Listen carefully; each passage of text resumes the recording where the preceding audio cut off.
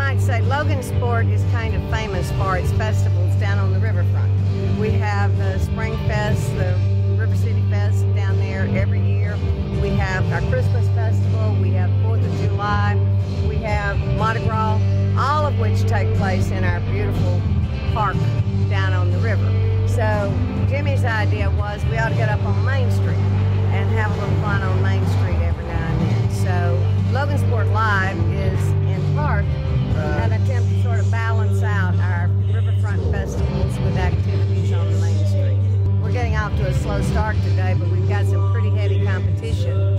The spring weather and all the beautiful. I figure when they get tired of being out on the lake, they'll come on in here and do a little fun shopping and entertaining. We have a lot of our local talent. Actually, I am very adamant on having local talent come out and perform.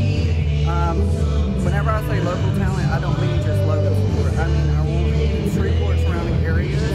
I don't like to bring